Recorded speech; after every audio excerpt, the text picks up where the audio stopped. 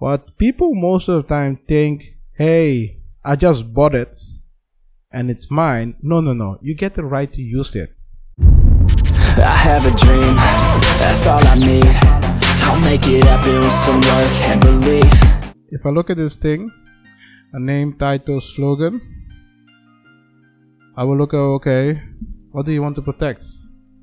Or what's your goal of your business? Or what is your business model? Based on those things, you will know, okay, is it worth it to register as a copyright? But I won't do it copyright. I will go for a trademark. Even if your budget is not that high, go for a trademark. You start small, but register the minimum requirements, and then later you will go for the full package. Let me give you an example. Let's say you develop a software. You have a brand name for it. You're starting out. It's getting well. It's growing in the community. You started first with 10 people and then 100 people in like 3 months.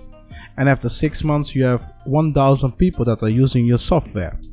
But you figure out that, hey, my software is not only me using my community, but also outside my community. How can I protect my name? Best thing what you can do is start small. Okay, what's my country? And what can I protect and what cannot protect? Make a list of the intellectual property. We're not going to talk about intellectual property of the software, but let's say the name and the brand name and all the stuff. Make a list what you have. See, okay, this is my business model. What is important for my business model? And after that, see what are my options. Okay, this is my business name. Is it worth it copyrighted, or is it worth it making notes that I have copyright on it? You can do that, but it depends on the copyright, on the name. Okay. Best thing which you can do is register the name for your services as a trademark. Then you have a protector. You don't have to worry about copyright and other stuff. Same applies for a title. Okay. So when you have title for certain kind of sub products or name for certain kind of sub product, you can also register those things. When you have a slogan, same story. When you have a logo, someone created the logo for you and they have copyright on it, let them transfer the copyright to you or to your company. When they transfer to your company or to you, you have those rights. And transfer is not like they are saying that in the terms. No, you need to have a contract. When you have a contract where they sign it, that they transfer it, then you have it. Because sometimes in certain kind of country in the law, it states that if you want to transfer your intellectual property, it has to go through, you need to have a signature. It's not like you accept something online that's going to work. No. It doesn't work like that. So in the Dutch Kingdom, it's also like that. You need to sign a contract. I will call it contract. It has another name. But you need to sign the contract, and when you sign the contract, then you receive the copyright. But people most of the time think, hey, I just bought it and it's mine. No. You get the right to use it. It's the same with taking a picture. If you hire a photographer to take a picture of you, yeah, you just hire him for his time. You just hire him to edit your picture. Same with video. You just hire them to edit or edit or taking pictures of video. Doesn't matter. You just do that. When they create the things, they just give you the right to use it. If you're a commercial company and you want to use it for a commercial, you pay the photographer.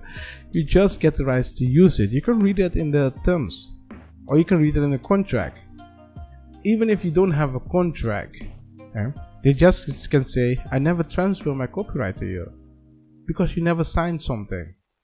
So if you hire someone, try to look at the contract. What are my license?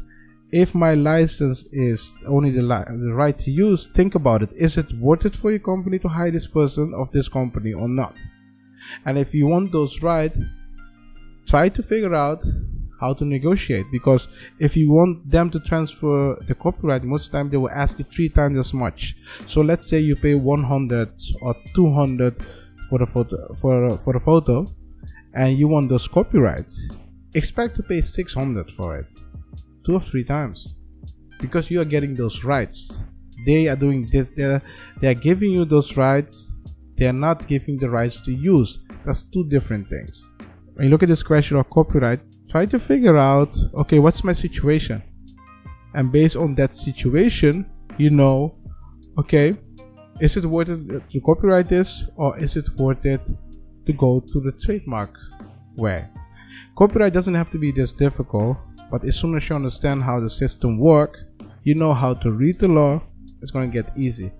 Try to remember, when you read the law in a certain kind of country, it's all about making choices. It's all about understanding what they mean by that. I'm just giving you a guideline so you know how it works. But if you have questions about it, you can just go in the Discord, ask me directly, and I will see what I can do for you. If you're new to this channel, don't forget to subscribe, and I'll see you in the next video. I have a dream, that's all I need. I'll make it happen with some work and belief. Know what I want, so I'll take it on. I've made mistakes, but mistakes make you strong. Let's break it down for a minute. I want the crown, I'm gon' get it. You hear me loud, man, I'm winning. Yeah, Charlie Sheen will be